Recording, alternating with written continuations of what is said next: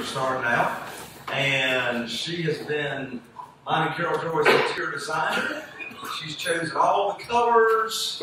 She tells the crew what to do. She tells the contractors what to do. And I go in and look at a house if I'm in town before it starts. That is the rehabbing project. And then I don't show back up until they're finished. Today will be an exception. I'm going in 2 houses with you all right now today that I don't have a clue what they look like. They're in the middle of the rehab, right? And so I learned a long time ago, the more often I show up, the more money it costs me. Because I used to get involved, I'd say, well, Beth, we need to do this, we need to do that. And finally, she told me 100 times, if you'll just stay away and let me do my job, we'll get it done quicker and cheaper. I said, yes, ma'am. So anyway, as I say, she's been overseeing all the rehab projects for us now since 2004. And you all, please help me welcome over to the front, Miss Beth Garner.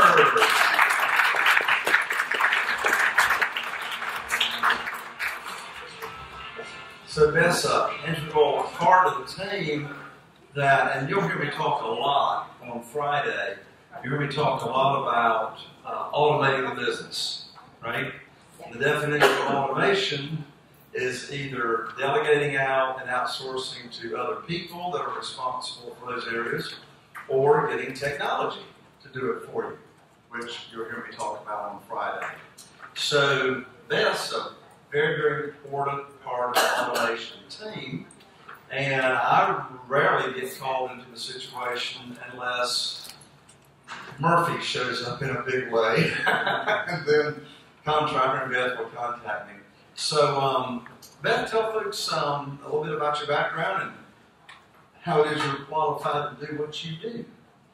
Well, I usually share initially as being a little girl. My parents both work, and I have a younger sister and brother. And on Saturdays, we didn't get to play all day. We couldn't play until we had cleaned house and tidied up. So my sister and brother and I didn't particularly like to dust and run the vacuum, which my sister loved. My brother was, at an early age, very good with a hammer and whatever, paint, whatever. So we had fun with it. We would rearrange the rooms and go to Rose's and buy rickrack or something, you know, to trim a lampshade. And so we just started at an early age, and mine stuck with me all of my life, and my brothers did. And my sister ended up in the school system as a Sims coordinator. So, yeah, but she's still a good cleaner, and she comes and helps me occasionally. So going through, I really ended up more in business, being departmental secretary. So I was at East Carolina University 3 or 4 years while my husband was in school. A departmental secretary there, came home and did the same thing here. And then when I had my children, one of the local furniture stores called me around Thanksgiving and said they were very, very busy. Would I come help them in the store?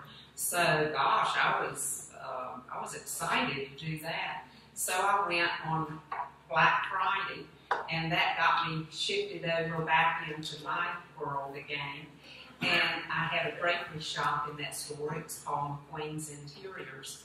So I followed through, and at that point I thought I really needed some more studies in that background. So I studied with the New York School of Interior Design, which was more like a home course, computer course, but you were required to actually go to that school in New York and do some of their requirements there, which I did, and that was very beneficial. I really enjoyed that. So that's how I've kind of gotten where I am. Worked with Jay's family for a long time. Yeah. I remember one night about 8:45. So we've been doing this for the first year, right? Me and Carol Joy, and I had a different crew that time. I haven't been in it for like a year. And at 8:45 one night, Carol and I were in Lowe's Home Improvement, picking out blinds for windows. And I looked at Carol and I said, what in the world are we doing at 8:45 at night picking out blinds for windows and knickknacks for the bathroom and knickknacks for the kitchen. I said, we got to do something different. So now Beth goes to home improvement at 8:45. That's how I qualify for this. So anyway. Beth is smart. She goes at 8:45 in the morning. That's right, exactly.